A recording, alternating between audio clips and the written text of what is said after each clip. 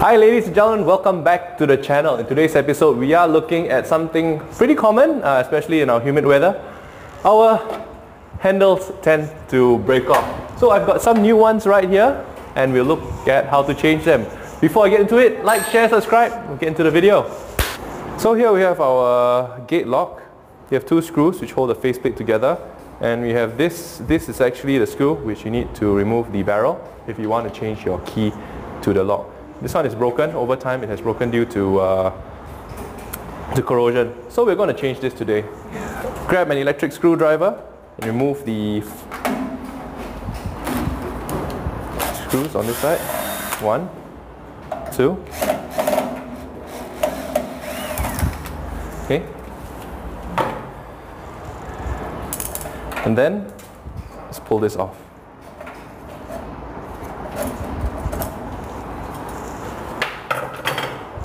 There's a cam over here that comes off.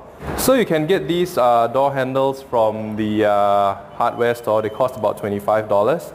They come with a few things in a pack. You get the two handles, you get a new cam, and you get some of these screws. So very easy. Make sure they're facing in the right direction. Put the cam on first on this side. Slot that in to your new lock. And on this side, you have these two screws. If you take it out, and that goes on this side.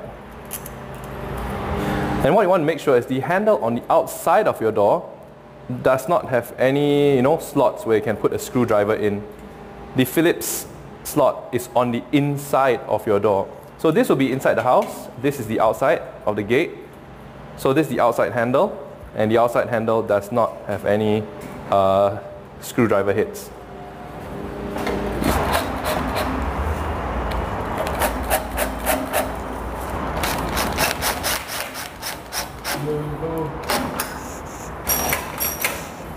There you go.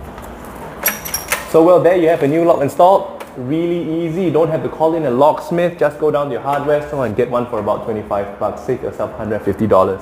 If you like that tip, like, share, subscribe. I leave all the stuff I use in the description down below. Catch you on the next one. Take care.